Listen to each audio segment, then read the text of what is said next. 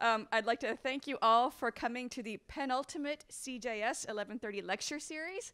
I am Erin Brightwell, faculty in Asian Languages and Cultures, as many of you know. And today I am delighted to be welcoming Dr. Rosemary Candelario from Texas Women's University, where she is faculty in the Department of Dance. So I met Professor Candelario, I was trying to figure this out in 2011, I think, at a butoh symposium at UCLA.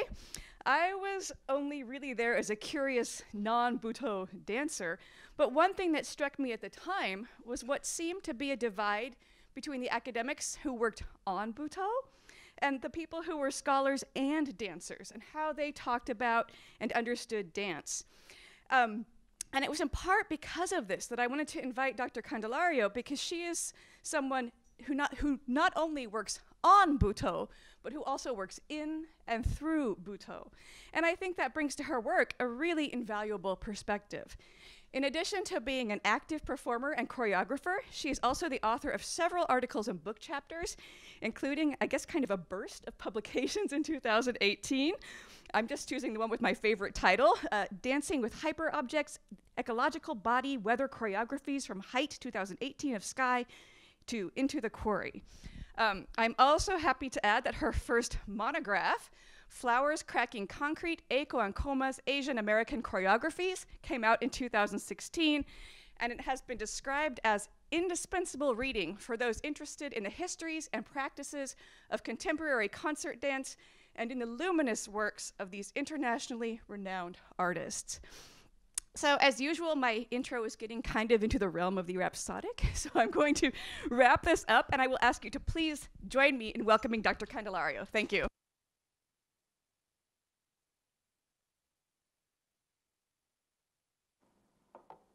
Good morning. Still morning, I guess I can still say that for a little bit. Can you hear me okay? Well, thank you, Erin, so much for that lovely introduction, and I just also want to thank Barbara Kinser and everyone at the center for making this such a wonderful trip. And to everyone I've met so far and will get to talk to today, I'm very thankful. In Ruth Ozeki's 2013 Booker Prize nominated novel, A Tale for the Time Being, two narrators, a young Japanese woman in her teens and a middle-aged Japanese-American writer, are linked across time and space through a journal tucked into a Hello Kitty lunchbox that is carried by ocean currents from Fukushima after the tsunami to a small island off the British Columbia coast. The journal is a material connection between not only the two women, but also between the places and times they inhabit. Moreover, it acts as a symbolic link between Japan and North America. If this small journal can make the voyage, so too does radioactive waste make its way through water and air currents. This tells us we cannot think of place only as what exists or transpires within its boundaries. We must also take into account the relationships of that place with other places, whether across a river or around the world. Like the journal in Ozeki's novel, I argue that the Japanese-American artists Eiko and Koma make dances that are points of connection, or as geographer Doreen Massey calls it, meeting places of multiple trajectories across time and space. This is possible, I argue, because of the way Eiko and Koma treat the sites of their performances as key partners in meaning making. This choreographic move suggests it's not merely the dancing bodies that are significant, nor is it simply, as some theories of globalization would suggest, movement of capital or goods that expands or contracts space. It's more so the process of bodies forming relationships with sites, with cities, with nation states, and with each other that forges the meaning of a place. Massey identifies this as a, quote, reciprocity of multiplicity between the identity of place and the identities of multiply placed people, end quote. Eiko and Koma are New York-based Japanese dance artists who have for over 40 years now created works for the proscenium stage, outdoor sites, galleries, and the camera that address elemental issues of life, death, and rebirth. Their close and unsparing attention to nature, mourning, and human relationships to other humans, as well as the world around them, has won them prestigious awards including Guggenheim, MacArthur, and United States Artist Fellowships, New York Dance and Performance Awards, which are better known as the Bessies, and Doris Duke Performing Arts Awards. And interestingly, they maintain their Japanese citizenship even though they've been permanent residents of the US for over 40 years now. So Eiko and Koma first met back in 1971 at Hijikata Tatsumi's Asbestos Hall in Tokyo. This was a place at the time where people could show up at the butoh founder's studio and after a small chat with him could have free room and board there in exchange for performing pretty much nightly for him. And they spent a couple of months there together. They met when they were assigned to perform together. And after a couple months, they thought, we've learned what we can here. Let's go out on our own. So they started performing under the name Night Shockers. And then also started taking classes with Hijikata's frequent collaborator, Ono Kazuo, who himself is a butoh legend in his own right. And they both could deserve their own talk. So from 1972 to 1974, Eiko and Koma decided that they wanted to get out of Germany and they felt like their dance was their way that they could start to explore the world. So they first went to Germany and they also toured in the Netherlands, France, and even to North Africa. And importantly, in Germany, they won the 1973 Cologne Young Choreographers Competition, which was a pretty big deal. It was at that time a real place for German modern dance choreographers. So the fact that they were selected really brought them a lot of fame and across Europe and got them a lot of touring opportunities. So as they're performing, one audience member said to them, well, you must go to New York. Contact my cousin and she'll set it up for you.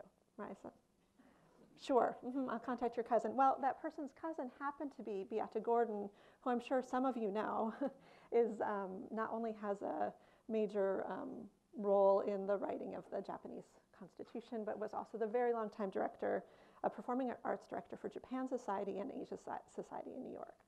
So, wow, what a connection to make, right? So Beata agreed to bring them to New York for one performance, and it was an instant success. All the major dance critics were there, and really it got them so many other opportunities to perform, so they said, this New York thing, this could really work for us. So after that initial debut, they returned to Japan, made a new work, got all their paperwork in order, and came back to the US in 1977, and they've lived in New York ever since. They instantly became part of the New York downtown dance scene and really have built their careers in the American dance context. So over the past 40 years, Eiko and Koma have choreographed dances for all their simplicity, grapple with really monumental matters: destruction and regeneration, relationships among humans and between humans and nature, and the stakes of being an artist in challenging political times. These artistic concerns have cycled throughout their body of work, extending over long periods of time and sometimes overlapping with other themes. And their work is very deeply informed by their participation in the 1960s student movement in Tokyo. They both, when they went to Hijikata's studio, neither of them had dance backgrounds. They really both had been activists and were looking for some reprieve from the streets and sort of some other ways to be engaged with the questions they were asking as activists. That's a big part of who they are. But then also these formative encounters, as I mentioned, with Hijikata and Ono in Germany. They worked with one of Mary Wigman's assistants, Manja Schmiel. They met Lucas Hoving, who had been a famous dancer with the Jose Limon Company. And then once they came to the US, they also became close with Anna Halprin. So all of these different influences, including the New York artistic community, have really become foundations of their work. And from all of these influences, they've developed a very singular performance technique and approach to choreography. So in my study of Eiko and Koma, one of the most remarkable things I've identified is the way their choreography theorizes place as multiple and relational, bringing multiple embodied histories from geographically distant locations into the space of a dance, just like the lunchbox in Ozeki's novel.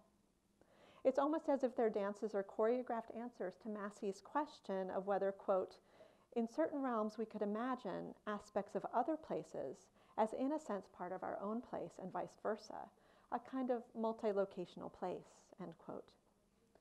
I find this is particularly evident in Eiko and Koma's body of work that links the ground zeros of Trinity, New Mexico, Hiroshima and Nagasaki, and Manhattan across time and space, particularly in dances such as Fission, Land, Offering, Raven, and Fragile, and those are all ones I'll discuss today. Eiko's current solo project, A Body in Places, continues to explore these transnational and transtemporal links and the implications thereof in the wake of the March 11th, 2011 earthquake, tsunami, and resultant meltdown at the Fukushima Daiichi nuclear power plant. So in my talk today, I'm going to trace this idea of the nuclear across their body of work over the last 40 years, and arguing that in direct contrast to the impact and destruction suggested by Ground Zero, this body of work actually engages in a contingent joining of bodies with public sites to create a space that mourns, reminds, and sometimes even proposes the possibility of emerging from the multiple horrors of the nuclear age. So Fission is an early work of Eiko and Koma's. It's from 1979. And this photo you're seeing is actually from a site-specific performance of it at the University of Hawaii. But normally it was performed on stages. As you can see, they're covered in layers of wheat paste and white material and gauze. And in the stage performance, they sometimes wore these spiky black wigs. So they might be, in this piece, bandaged humans or exoskeletal creatures. The costumes really depersonalize them and make them look almost indistinguishable. They're become a kind of cellular twins or crusty amoebas. The dance itself is primarily about the struggle to stand. No sooner do the twinge performers rise to their feet than they topple over and over again.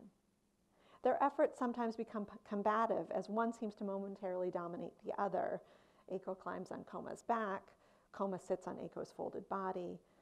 But these moments never last long before the next collapse sends them both tumbling to the ground, left to sort out their limbs and to try to rise one more time.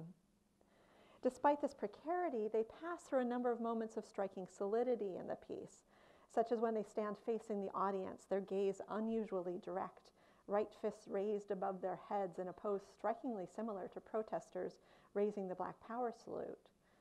And later they tilt forward in a cross between a back attitude and a yogic dancer's pose. Their right arms balance out the lifted left foot, and yet the impact of the image is as if they were attacking the audience. Their forward momentum and coiled energy evident even as they stand still. Their bodies seem to be vessels of, if not rage, then some kind of dangerous energy. They crouch but appear ready to spring. They hold their hands in fists. Eiko and Koma's appearance as damaged creatures performing under the title Fission in the midst of an escalating Cold War and a growing anti-nuke movement led to powerful associations for the audience between their dance and Hiroshima and Nagasaki. Reviews were full of words like catastrophe, nightmare, devastation, shattering, and survival. Dance critic Deborah Jowett's description represents the typical response. She writes, "You can imagine them as victims of Hiroshima, as terribly damaged people. You can imagine them as life itself disintegrating," end quote. One article even declared in its headline, "Dancer's performance is drama on nuclear anxieties." Beyond the title, imagery, and choreography, the fact that Eiko and Koma were themselves post-war Japanese nationals certainly underscored any perceived link to nuclear weapons. Eiko and Koma addressed this issue in an interview with a dance critic. It's worth quoting them in full to understand how they saw their work. And usually Eiko is the one who does all the interviews and things like that. So Eiko says, "Politically speaking, especially because the title is Fission, people might imagine this to be related to Hiroshima. But when we made that piece, we had no intention. We knew that we were giving that kind of message to people, but we tried not to emphasize that part too much. Because if a person is receiving that message, there's no way we can do anything stronger. I mean, to imagine what had happened after Hiroshima is enough. we don't have to deliver some message. We don't want to conclude that message. We leave that up to the audience. We don't know any more than you do already about the dangers of nuclear things and aren't in a position to say, look, enough of this. But if someone is taking that message seriously, I'm glad to have had a part in it. But that's not where the dance lies on. This desire to leave the interpretation of their work open rather than convey a particular message is consistent across Eiko and Koma's career. It's also consistent with their rejection of the dogmatism of the student protest movement and resonates with the larger trends towards postmodernist thinking that rejected unitary meaning. Nonetheless, it does not mean that Eiko and Koma's works, including Fission, do not have a political impact, nor that their own politics don't somehow suffuse their choreography. In fact, despite this disclaimer, Eiko and Koma performed Fission at a number of benefits, including for Dancers for Disarmament and the Anti-Nuclear Dance Benefit Concert put on by the People's Anti-Nuclear Information and Cultural Committee.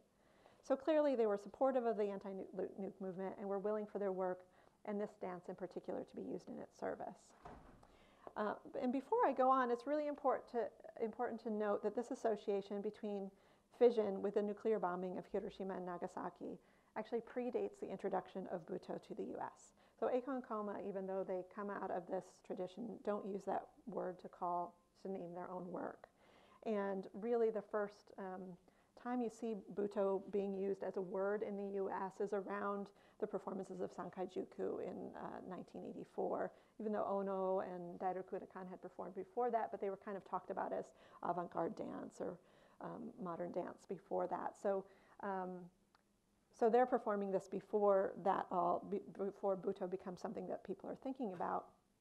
But also once butoh began to be performed in the US, there also developed a very strong association between butoh and the bomb, both in the US and in Western Europe as well.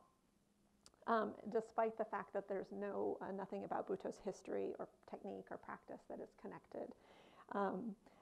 But that interpretation is really persistent and is often reported as fact. And in my book, which Erin mentioned, I discuss what I call a nuclear discourse that I think developed around butoh, as I said, beginning in the mid-'80s, in contrast with the earlier kabuki discourse that Barbara Thornberry has theorized, that she says established Japan as an ahistoric site of tradition with whom it was safe to do business. I argue that a nuclear discourse around butoh, especially in the mid-'80s, served to reassure an economically depressed America that Japan, which was rendered somehow both post-apocalyptic and prehistoric by the bomb, was no serious threat.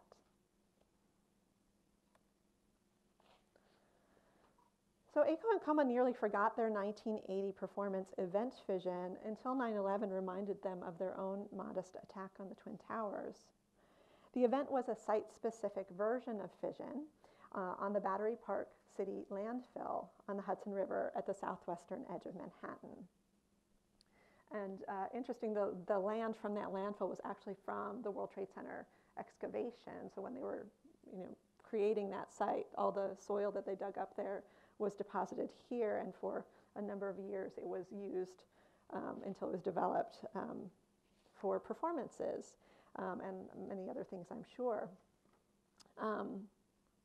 So there was a group called Creative Time that sponsored a program called Art on the Beach. So the beach was this landfill. And I think the title Event Fission contains the sense of creating new life as in biological fission, where one cell becomes two, but it also indicates some of the destructive potential of nuclear fission. So I'm just going to show you a little bit.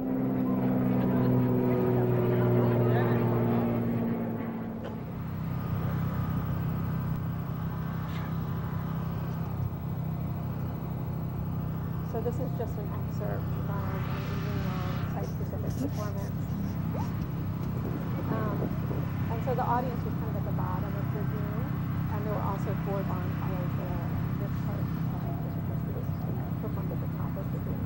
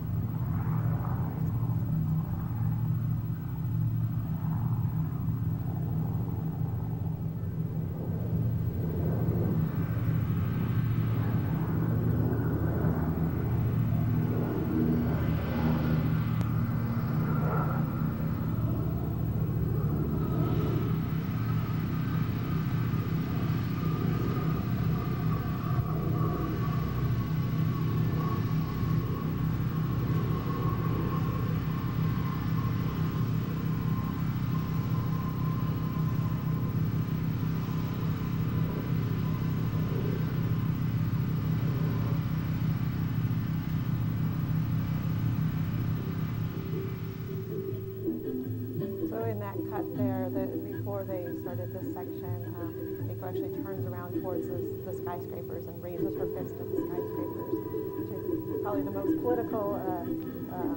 politically charged gesture in their entire body of work. And then this kind of movement here that you're seeing kind of escalates and gets bigger and bigger, and they tumble off the cliffs down towards the bonfires at the bottom of the cliff, and then they tumble into a pit that to end the piece. So certainly this piece could be read easily as two naive young Japanese dancers, former student protesters at that, who are tilting at the windmills of American capitalism, as it were, and global finance. But closer examination, I think, of the use of the white flag of surrender suggests that Eiko's solo head-on charge of the Twin Towers was not meant to succeed. Indeed, by turning around, by meeting Koma, by struggling to negotiate a partnership, and then together planting their joint statement of surrender, the pair offers an alternative for how to strategically deal with an ongoing crisis. They choreograph a plan to attack by yielding.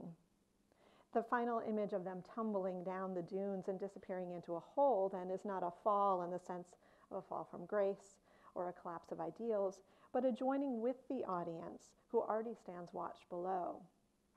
The fires are like watchfires, but also a symbol of renewal, of the creativity of destruction. What new thing will grow on this spot, this ground zero in reverse, this land created from nothing? After 9/11, the documentation of the site-specific performance took on new significance. Eiko and Koma with their white flag are the ones who survived, not the seemingly unassailable towers. Eiko and Koma choreographed Land in 1991 in collaboration with Native American musician Robert Mirabal, a lifelong resident of the Taos Pueblo. As part of the process of creating the piece, Eiko and Koma visited Mirabal in New Mexico, and the three artists then traveled together to Hiroshima, places where they mutually implicated in a nuclear age, and they actually performed a works in progress showing of Land there at the Museum of Art.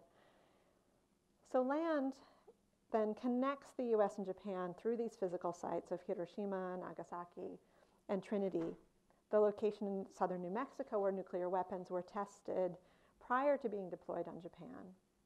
In the evening-length dance, Mirabal and another Native American musician join Eiko and Koma on a stage covered with a canvas that echoes the colors and shapes of the desert.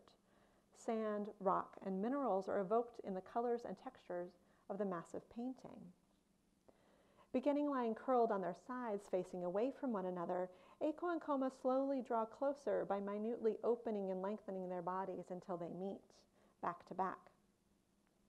One lying atop the other, they crawl downstage at a pace of a desert tortoise, only to later retreat back upstage, side by side.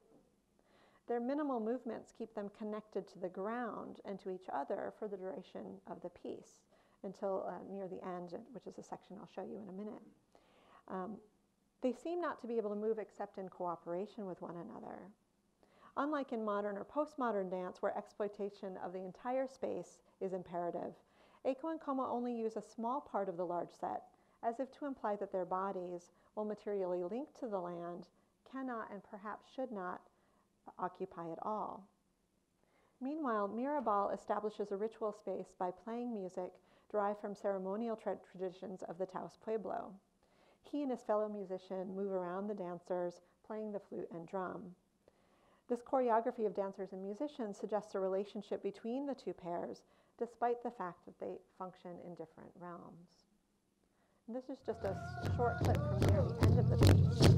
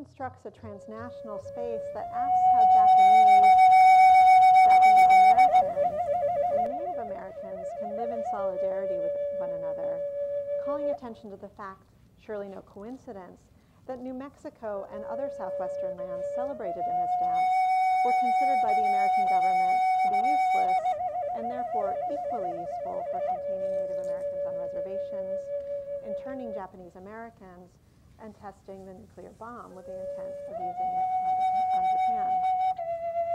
Persistent inequities, however, mean that interned Japanese Americans received reparations from the American government as part of the Civil Liberties Act of 1988, but reparations for Native Americans have not been forthcoming.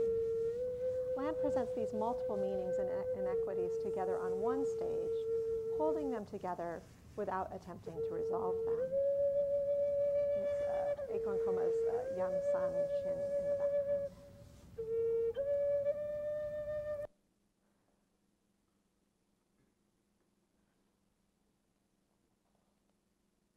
Eiko Koma's 2002 site adaptive dance offering was performed in a series of Manhattan parks the summer after 9/11. Although Eiko Koma proposed the hour-long site dance before 9/11, they reconceived the piece after the fall of the Twin Towers as an offering to the citizens of New York and an act of public mourning, even adapting their usual duet format to include South Asian American dancer Lakshmi Aisola. Centered on a coffin-like set the size of a dumpster, filled with dirt and extruding branches that resembled bones, the dance enacts what Eiko and Koma call a ritual of mourning and regeneration. While their choreography leaves room for audience members to bring their own experiences to bear on the meaning-making of their dances, Eiko and Koma's strategic collaboration with the South Asian American dancer at times and places where such identities and allegiances challenge mainstream responses to 9/11 allows different histories to be brought into corporeal relationship with one another.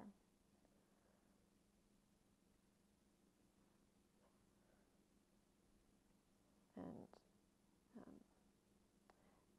oops, I just closed the wrong one.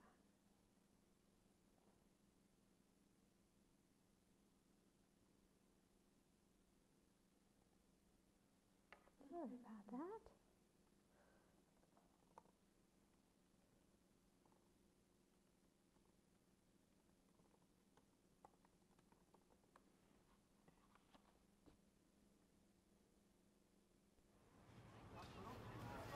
I'm just going to let this play in the background.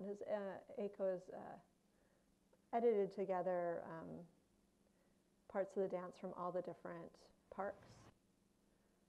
So I'll just let that play.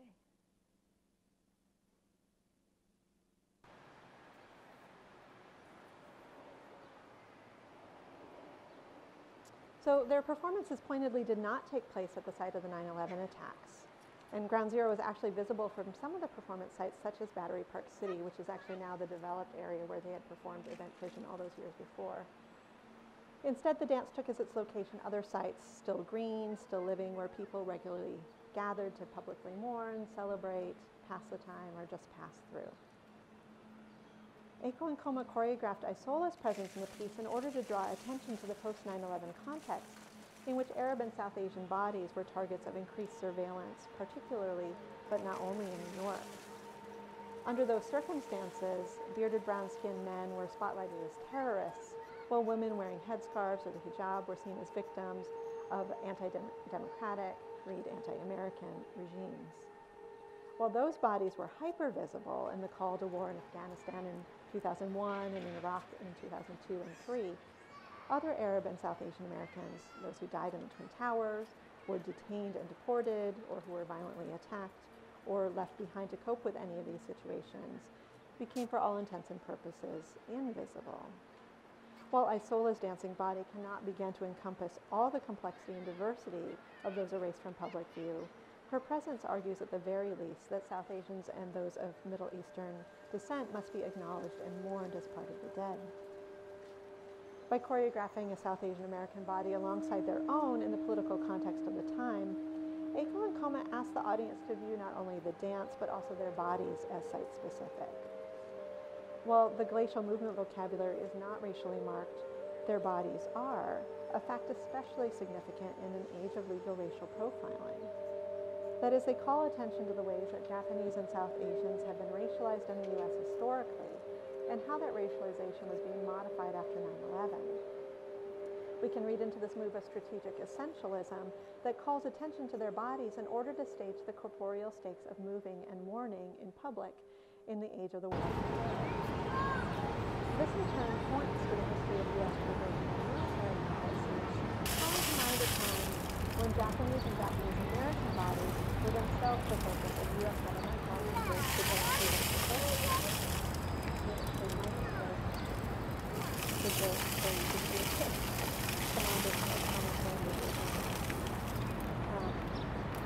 Furthermore, by signaling similarities between Eiko and Isola in posture, movement vocabulary, and trajectory, the choreographers point to contemporary connections. For example, the way Japanese Americans living with a legacy of internment lent support to Middle Eastern and South Asian.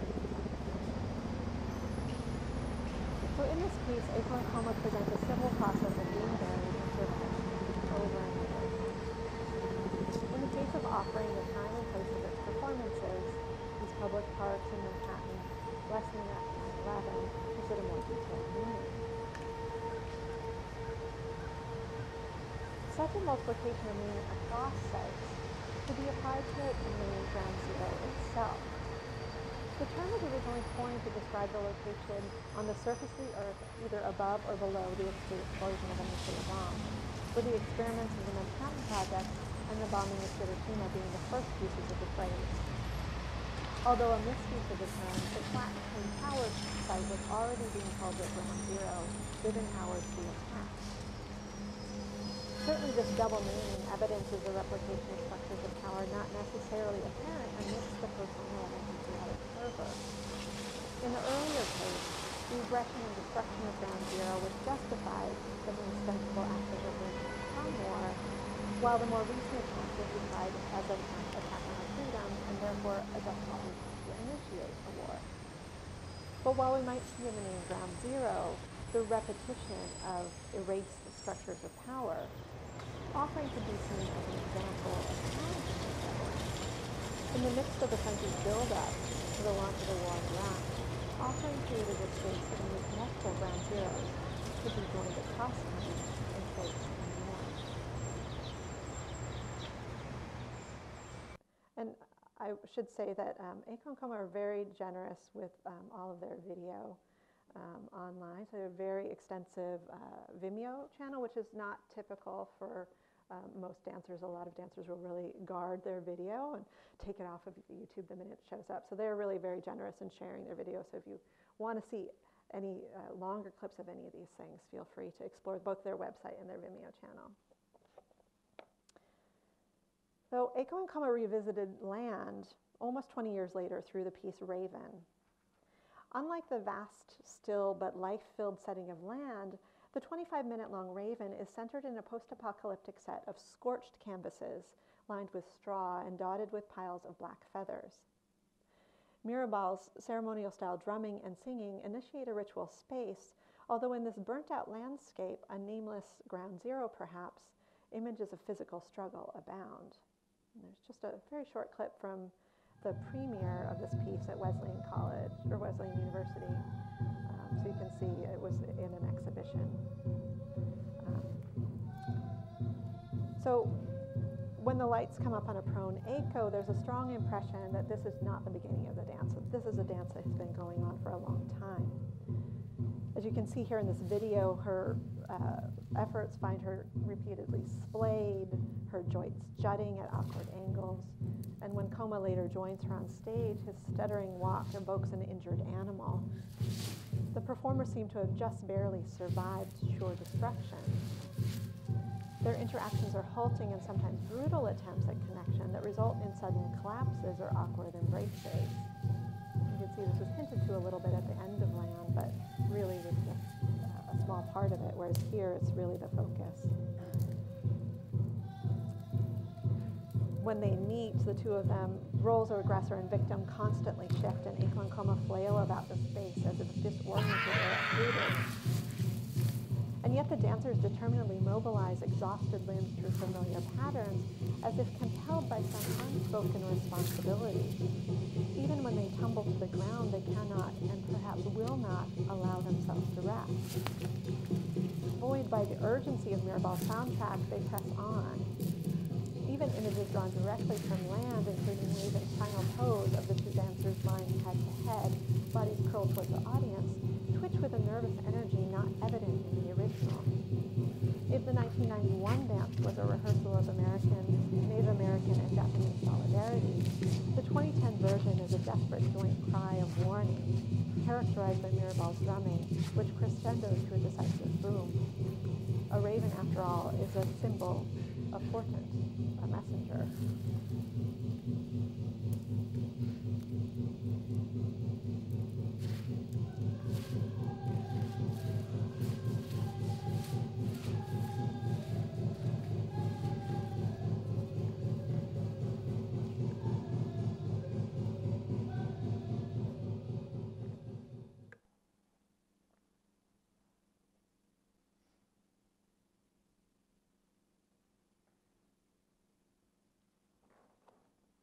Less than a year after the premiere of Raven on March 11, 2011, as you all know, a massive earthquake struck off the eastern coast of Japan's Tohoku province, triggering a devastating tsunami.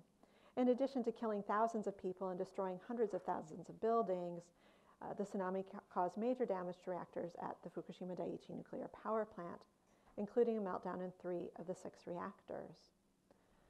Although Eiko and Koma have typically eschewed direct references to world events in their work, the Fukushima Daiichi disaster has resonated through their work in the years since 2011. And Fragile is one example of that. And again, you can see here how they like to play with similar themes and motifs. So they adapt here Raven's burnt-out desert landscape as an intimate environment for a 4-hour durational collaboration with the quartet. The string player sitting startlingly articulately, whose munching is between banded and the feathers. Over and over again, Eiko and Koma reach towards each other with hands, limbs, heads, as if seeking comfort and connection. In addition to the live accompaniment that we're hearing now, David Harrington and Curtis created a sound score of recorded audio about the song Hiroshima and Nagasaki. Live performances and alternative recorded score. In Fragile, Raven's earlier warning takes on a specificity previously unheard of in Eiko and Koma's repertoire. And though Eiko really insisted to me that was all David's idea, that wasn't me, I can't help but observe that the soundtrack really made explicit these linkages that had always been there implicitly in their work. Now, since 2014, Eiko has been engaged in solo work that started because Koma had an ankle injury and they had a gig, and so somebody just said to Eiko, well, you could do solo, and she's like, so she did this first performance solo and really loved it so much it's turned into an ongoing project. And this project has really continued those explicit connections across time and space between Fukushima and other places. There's 2 aspects to this solo project. One is the photographic collaboration with William Johnston called A Body in Fukushima, of which you're seeing some shots here. So this is a video that Eiko's edited together of both her photographs and of her live performances, which is called, that series is called A Body in Places. So Eiko and Johnston, who's a photographer and a Wesleyan University professor of Japanese history, with whom Eiko has co-taught classes on the nuclear bomb, they've been traveling to Tohoku since 2014 to visit swaths of land evacuated due to the radioactive contamination from Fukushima Daiichi. Johnston's large-scale digital prints, and you're seeing some here from their very first trip in 2014. They've done 5-6 cents. His prints show Eiko dancing amidst the jumbled context of still standing homes, on train tracks almost obscured by lush ivy, and on empty roads now with the now calm ocean and inoperative plant in the background. And as you can see here, Eiko carries with her in many of these photos a Japanese futon, which she made, and an expanse of red fabric, which is actually the lining from her grandmother's kimono. And she carries these items with her, and which, along with her body, provide points of connection between the abandoned Fukushima stations and all this evacuated land, and her performances initially in the Philadelphia Amtrak station, which is where the initial performance was scheduled. But since then, she's performed in the streets of New York, Wesleyan University, where she was taught annually since 2006, but also in Hong Kong at the sites of the student protests. In Chile, she performed in Pablo Neruda's house and many, many other places as well. In the program notes for the very first performances in Philadelphia, Eiko wrote, quote, "I want my body to be a conduit that connects the grandeur of 30th Street Station to the desolation of abandoned stations in Fukushima. Through a body, memory and imagination, distance is malleable," end quote. Elsewhere she has said, quote, "What if I dig a hole into the Philadelphia train station's marble floor, as if digging a well for water, and that hole goes and reaches to Fukushima? Then it is like a hole that is the passage thing of the world and Alice's Wonderland." You see here the very first solo performance. And we should all be so lucky as to have a brand new career when we're in our early 60s. The impact of her solo body, both in the photographs and in the live performances, is really quite different than Eiko and Koma's bodies together. As a duo, they often morph into each other or into another entity altogether. They exist in their own world. But alone, Eiko is human, relatable, an interloper in everyday spaces. Watching her careen through the Philadelphia station, pick her way down a New York City street, search desperately through a library, or descend a staircase in a subway station, may call to mind for audience members memories of their grandmother, their own feelings of loneliness or searching, or even images of refugees searching for a safe haven. Whatever the specific meaning for each person encountering people in these spaces, the fact of her presence on these same streets, staircases, aisles, alongside yet apart, asks for audiences to pay attention in a different way. Her solo work asks people, those who specifically come to see her, and also just people who happen to be passing by,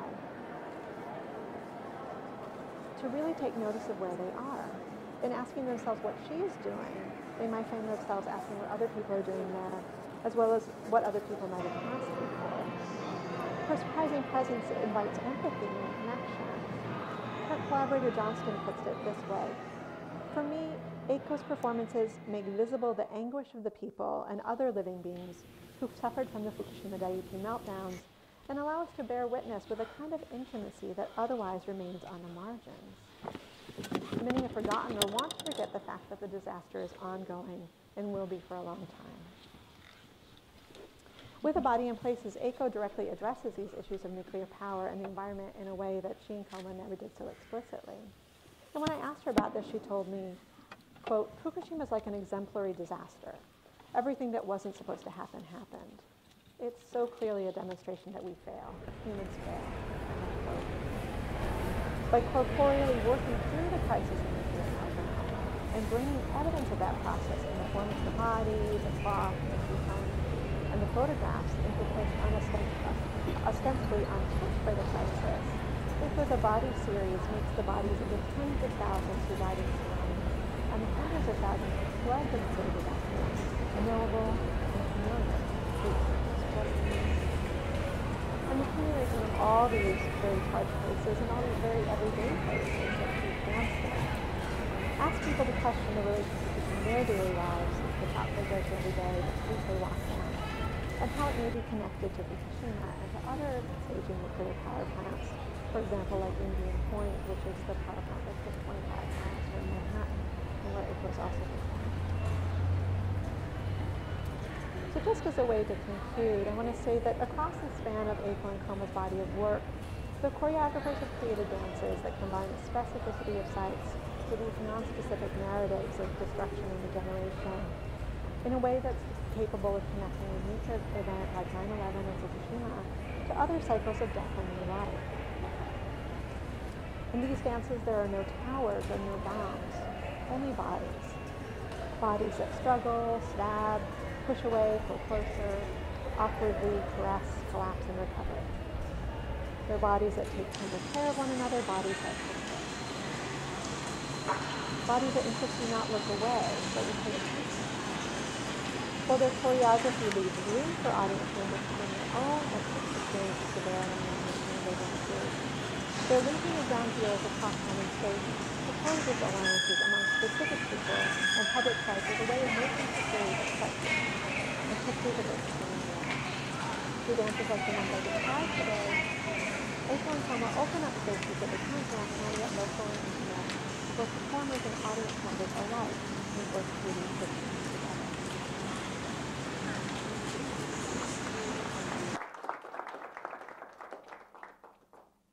Thank you. So Barbara and I are here to facilitate questions. If you have any after this really rich talk, flag us down.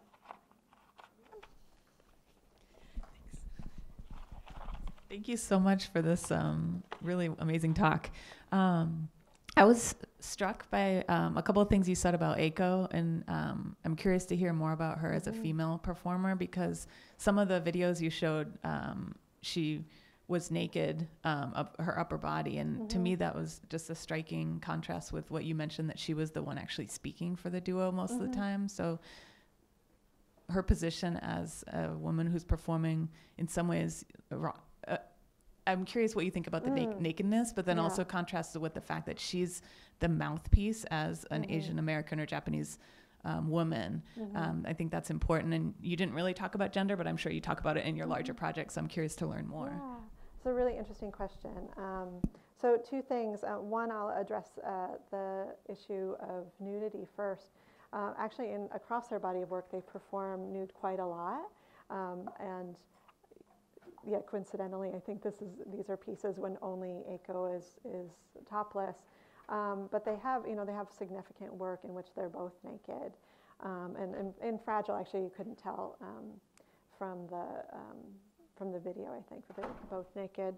And I think that this was through doing the retrospective project and a lot of conversations we had that Eiko really started to articulate that for them, nakedness is not nudity. So often they're using they see themselves as using their naked bodies as, often we think of nudity as like being very vulnerable, as it like exposing ourselves.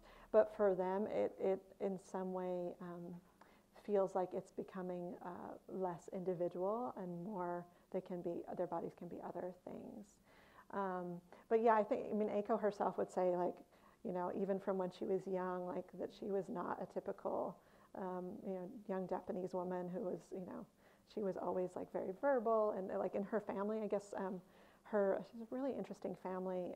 Some of her fathers, so her grandfather and his brothers were these kind of like very working class, but like iconoclast artists as well. Like their father was a printmaker, but then they were like winning these awards, and they hadn't gone to school, and so she has a lot of rebels in her kind of lineage.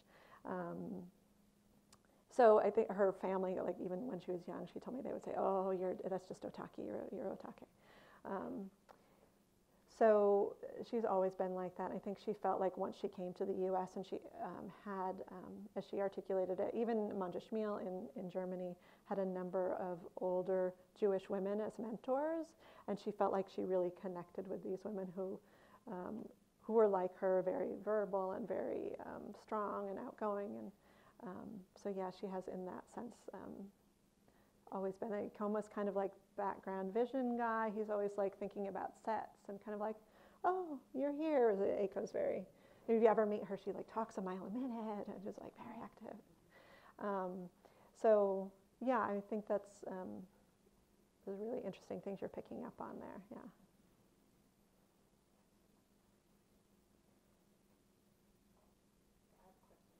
Advantage of having the mic. So one of the things I was noticing watching the videos was actually the way the audience was interacting with these pieces, and how we went from early stuff like Fission or it's not Fission Revisited, but whatever.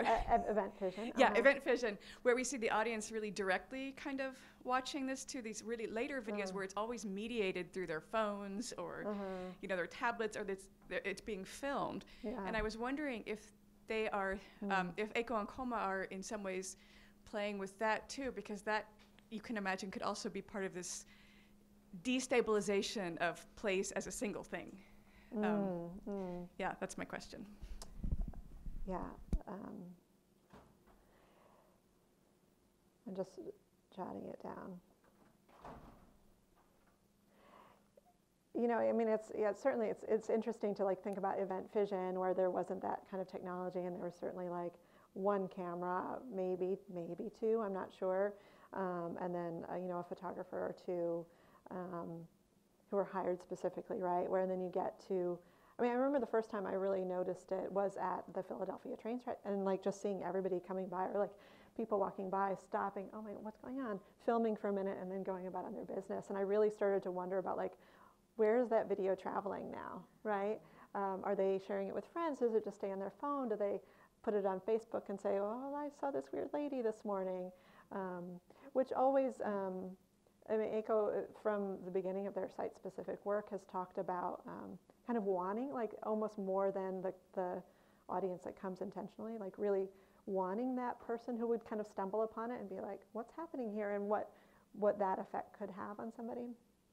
So yeah, I think that there's so many questions about this, the way that you can now just, so many people are filming it, and like the film captures everybody else capturing it, right? So yeah, where do then those videos all travel to, and how does that take the dance to even more places? I think I haven't talked to Eiko a lot about that. I know that for her platform series, when she was doing these little performances in Lower Manhattan, like she would do like lunchtime, like kind of 50-minute, 45-minute things for like 20 people. They would do like little postcards, video postcards that they would post. And so it talked about how, because she loves editing video, and she really, like everything I've shown, she's edited.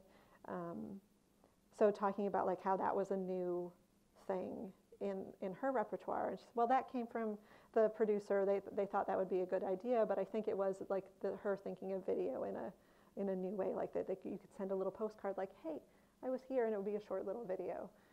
So I think they're just starting to think about the implications of this kind of thing in their work. Yeah. I think Mieko had a question. Does Eiko give interviews in English or Japanese? So this was English, yeah. And then the titles, do they provide a bilingual title? Because I saw Offering had a Japanese title, Kuyo. And to me, those two are different, right? So I was wondering if above and beyond dance as their expression, but the title, how do they think about title, and then working in between different languages, if you can comment on that. That's a great question.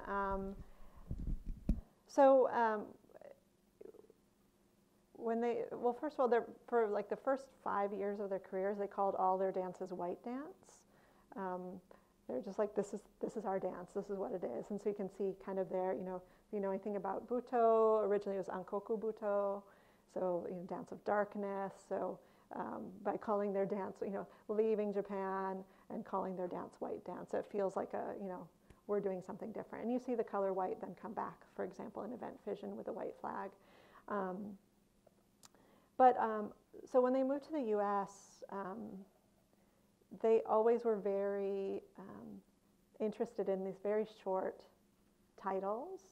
I think their longest titles maybe before the Cock Crows, and that was like their third piece. And after that, you know, their titles are things like Grain, River, Lament, you know, Wind. Very simple words. So Eiko once told me, you know, she wanted, because her own English is not fluent. I mean, she's, you know, has lots and lots of English, but, you know, she'll say, you know, as a second language learner, she wanted to have titles that were very simple that everybody could understand. In my experience, they didn't start adding Japanese titles until they did their retrospective project, and that's when she put a lot of these things online. Honestly, their career is much more in the U.S. and in Europe than in Japan. When I was in Japan doing research, a lot of people would say to me, oh, Eiko and Koma, they're really American. But of course, American presenters keep trying to say that they're Japanese, but they've been here for 2/3 of their lives. They've lived in New York. Eiko and Koma say they're New Yorkers more than anything else. But I think that's a really interesting issue, the issues of translation, and So here,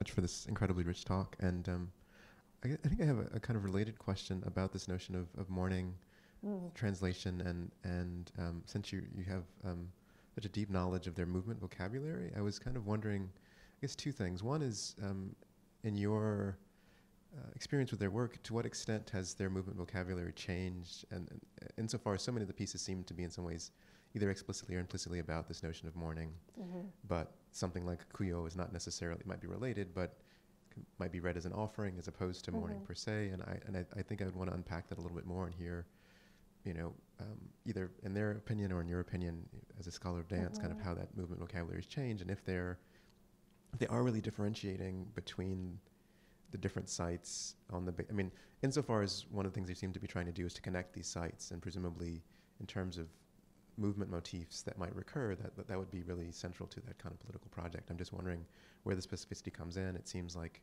certain fabrics might do that, even though the movement vocabulary stays the same. And then to what extent they're aware of their own mortality in terms of the media practices that are changing specifically, because I think that, so right now, Yasuko Yokoshi is here as part of a dance residency, and I was talking to her about Eiko and Koma, and she said, one of the things that's been interesting is how the butoh establishment doesn't recognize them.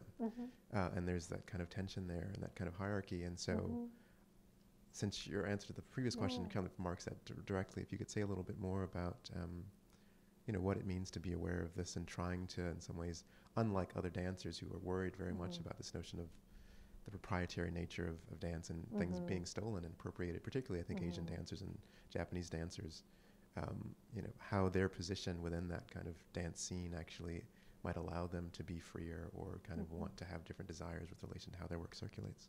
Yeah. Oh, a lot in that question. So I'm going to tease out 3 different threads. One, I'll maybe start with this kind of relationship to butoh establishment and their position in relationship to that. And then this issue of mourning and mourning offering and the connection there. And then also kind of this idea of the movement vocabulary. So one, I think, as I said, Eiko and Koma have never called their work butoh. They actually used to issue a statement to presenters for many years about why they didn't want to do that. And they really talked about, we honor our teachers, but we don't want our dance to be marked with a specific word, especially because that word comes with so many associations that, and if people don't have all the information to read that word in a specific way, like in its avant-garde context and its particular political and artistic context, then it can be like, it's Japanese, so kind of trying to avoid kind of an essentialism with it. And also, they really, they intentionally left Japan at a certain point. They're, I think they're very, still like this very kind of resistant stubbornness to them. They were very close to Kazuo until he died. So that relationship was always very close, but they really also talk about how they never wanted to be disciples of either Hijikata or Ono, so that their relationship with Ono was very different than his other disciples, for example. So I think that that's something that they've always really tried to negotiate in a particular way and keep at an arm's length. The issue of mourning is, it recurs throughout their body of work. I have 2 chapters in my book around mourning because it's so significant. And for them, so when they did the peace offering, it's also tied, a lot of their pieces, like, as you can see, like they'll do one piece and then they'll kind of change it maybe for a different venue or a different opportunity, but those themes will continue. And they really, Eiko says, we're not broad, but we go deep. The things that we're interested in, we go deep. So they had been doing this, they had a friend, a very close friend who had passed away and had had cancer, and when she was ill with cancer, they went and danced for her in her room. And that experience became very important to them, and they actually had a project where they were dancing in a hospital as well. So they were dancing for other terminally ill patients. So for them, they were really working on this idea of dance as an offering. And so offering is connected to mourning very much. And I think originally that piece before 9/11 was supposed to be called Coffin Dance, where they really wanted to sort of like put death front and center, because they really say, we don't want to look away from death. We want to, by mourning, we acknowledge that death is ubiquitous, right? And they said, well, after 9/11, we don't need to do that because that's happened. What can we do? We can make this as an offering. So there's certainly, for them, a very close connection between dance as an offering and mourning, even though they're not exactly the same thing. And, in some ways, their movement vocabulary has changed. In some ways, they really, in my book, I really talk about them recycling, because they're very interested in revisiting something and seeing what is still there of interest to them, and how, in their bodies that are 20, 40 years older, how does that change? How does that feel different? So they're really interested in revisiting movement vocabulary and using it again. And both, like, as I said, it's sort of, what does this feel like in our aging body? What does this look like in our aging bodies?